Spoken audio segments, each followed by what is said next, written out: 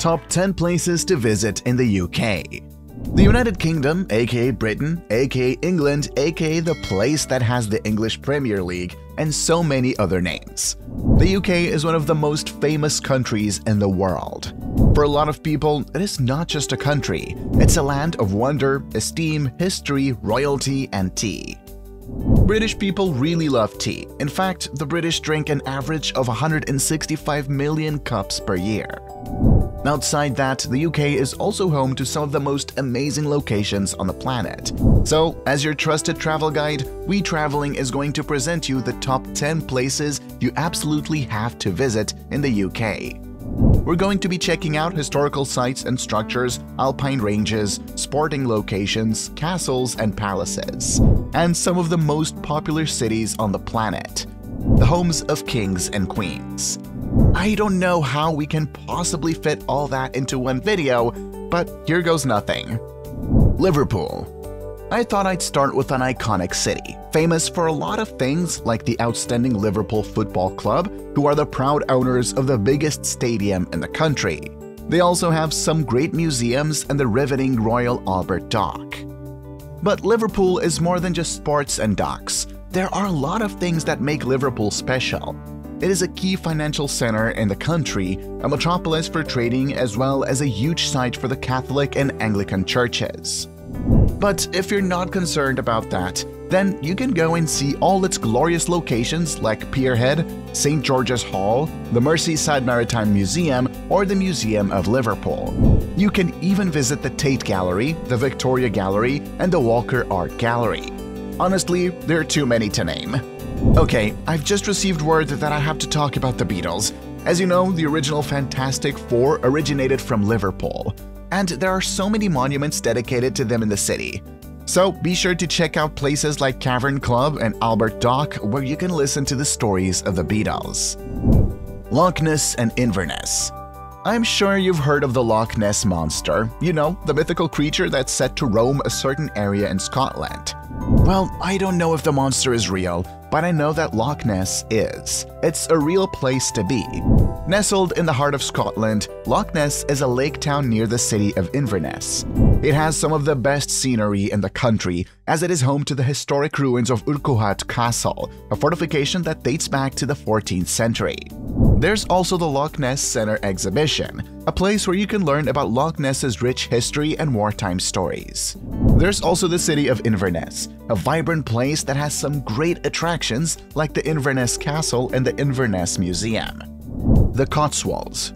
The Cotswolds are probably one of the most photographed regions in all of Britain. Due to its distinct look and naturalistic vibe, it's arguably the most beautiful place in the UK.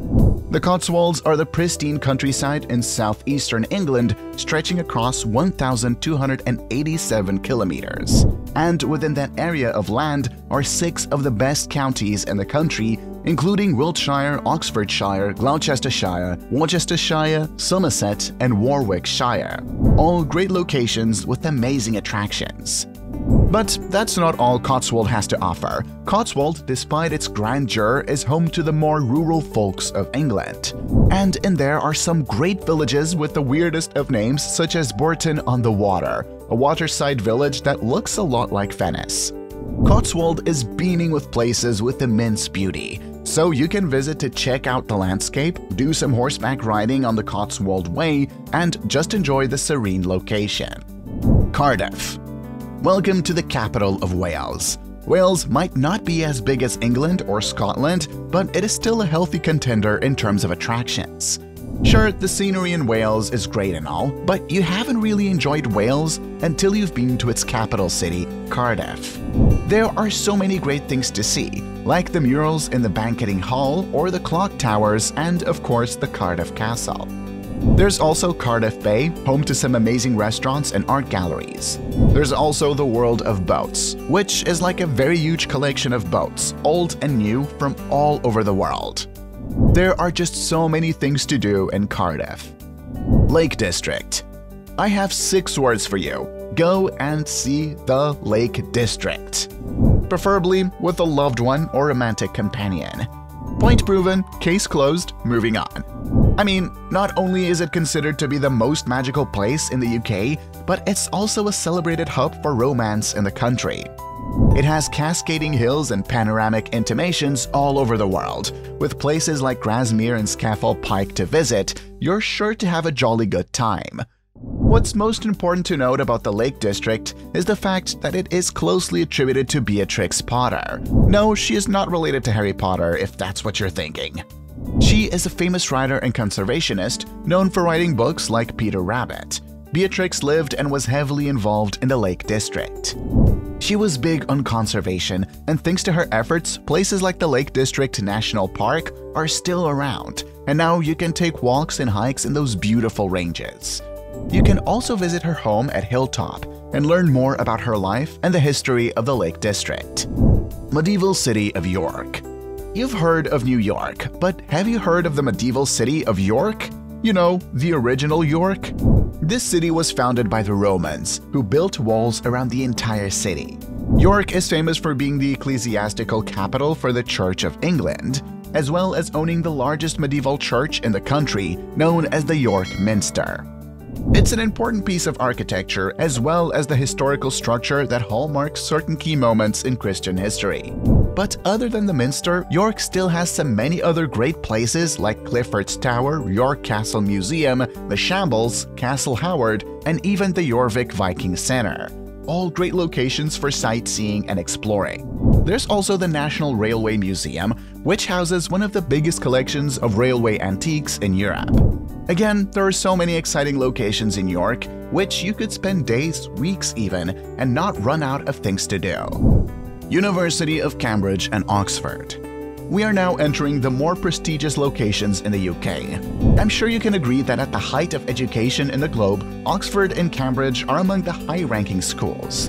But other than being centers for learning, Oxford and Cambridge and their respective towns are also tourist centers. In Cambridge, you can visit great historic buildings and its 31 colleges, some of which have been around since 1284. You can take a boat ride on the Cam River and you can visit the Old Town. Depending on the time you visit Cambridge, you can be part of the fantastic festivals that are held in the school, like the Cambridge Folk Festival and the World Class Film Festival. There are also places like the St. Mary's Church and the Round Church, or St. Mary's the Less and its iconic stained glass windows. Oxford, on the other hand, has a much more intricate and complex architecture that are equally appealing and satisfying to see as in Cambridge. You can visit the Carfax Tower, High Street, chapels, student accommodations, and the Oxford city centres. And if you're feeling particularly inquisitive, there are also places like Radcliffe Square and Bodleian Library. All great locations, and all of them are worth visiting. Stonehenge. You can't visit the UK and not at least attempt to visit Stonehenge. This place needs no introduction. It's the world's oldest heritage site, and people have journeyed to see Stonehenge for thousands of years. The funny thing is no one really knows what it was built for. Everyone believes that it was meant to be a worship site or just a historic work of art, or even both. Whatever it is, it's worth seeing. Just the sheer age and intricate construction dating back to a time when man was just learning the use of crude implements. Stonehenge is a huge part of Britain's culture, a testament to man's ingenuity and a very exclusive place to visit. There is a bit of a waiting time when it comes to visiting Stonehenge, as it's crowded with tourists every year. You can also visit the nearby town of Salisbury, a prominent medieval town that boasts of historic attractions. So you can check out both places on your visit to the UK. Edinburgh. Well, we've arrived at the capital of Scotland. Edinburgh is easily one of the most beautiful cities in the country. The city is flushed with historic sites and architecture, yet it's progressive in all sorts of ways. It's one of those places where you don't need to take a bus or vehicle, just take a walk and admire. With fine attractions like Edinburgh Castle, the Stones of Destiny, and the Scottish National War Memorial, you can visit the Old Town and New Town sections of the city. There's the Royal Mile, the Palace of Holyrood House, take a hiking trip to Arthur Street, or you can check out the Royal Yacht Britannia. There are just too many fine locations, and I can't possibly exhaust the names in this video.